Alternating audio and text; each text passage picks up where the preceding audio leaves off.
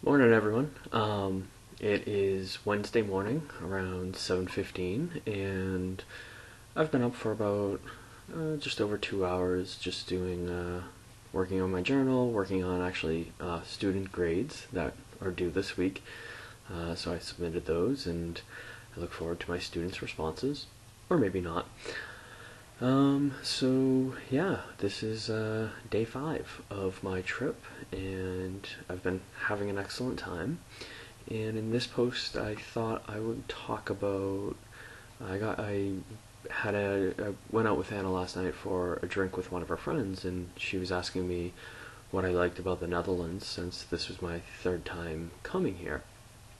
And there's a lot of things I obviously like, having spent the time and money to come here 3 times. But I think one of the things I really do like is their very strong uh, transport infrastructure in terms of public transport, such as trains and buses and all of that, and then a very strong bike infrastructure, or bike friendly infrastructure, that has a lot of lanes, and it just really does privilege bikes to a very strong degree, which I think is pretty cool.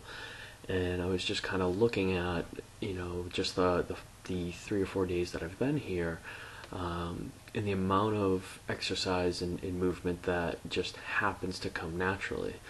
I've been certainly doing running on my own, but even taking that out of the equation, I'm still traveling by foot, whether that's walking or biking.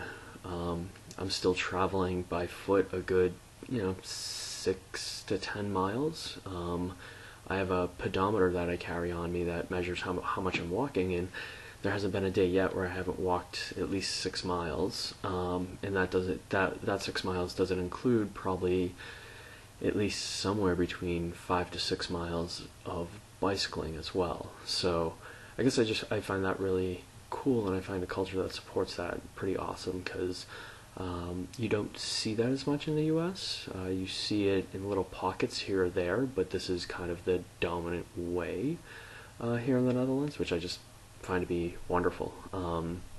It's certainly not without its drawbacks, such as, every morning I've had a wet seat that I've had to sit on because I keep forgetting a towel to wipe down the seat.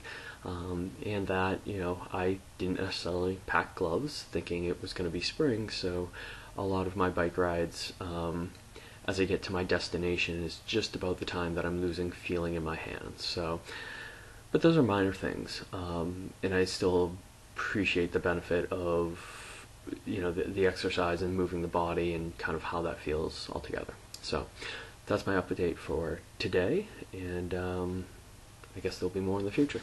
Thank you for watching.